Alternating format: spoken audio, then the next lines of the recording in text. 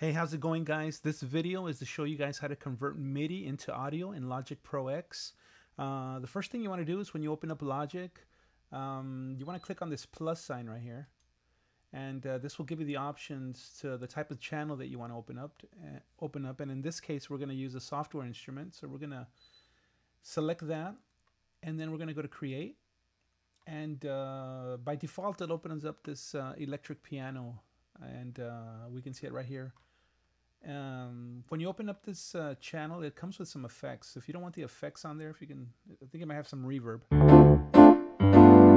If you don't want those effects on there, you can just click right here on the arrow and hold on to it and click on no send on both of these. Because like I said, by default, it comes with some type of effects on there. So now it's dry. But anyway, what you want to do is hit record. I've got a shortcut on my keyboard, which is on number 3.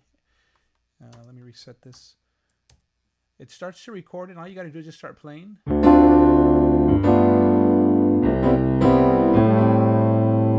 And once you record the MIDI data, what you want to do, it's very simple. All you got to do is right-click on this region, put your mouse anywhere on this region, right-click, go to Bounce and Join, select Bounce in Place. And what it's going to do, it's going to open up these options right here. And basically, just leave everything the same. If you want to rename it, you can rename it. One thing that I suggest is make sure that Normalize is always off. Because if you select this and you look at this option right here, Overload Protection Only. If you select that, or if that's selected, what it does, it changes the sound. It kind of like compresses it. And it doesn't, you won't get the actual sound that you recorded. It loses quality, basically. So make sure that's off. Just hit OK. So now it bounced it in place, and now it converted it to audio. And what's cool is that this MIDI track right here, it already muted it for you. So now we just have the audio track to record with. So if we click play,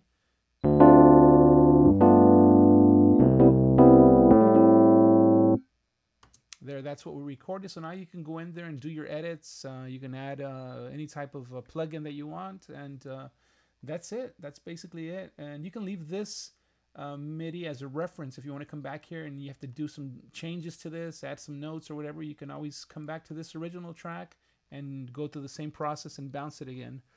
I hope you like this video. You know, these videos are more for beginners. I know that when I started using Logic, it was really hard to find these videos online, and that's the reason I'm making these. So if you guys like what you saw, you know, subscribe, leave your comments. If there's any type of video that you want me to do, just let me know. Thanks for watching.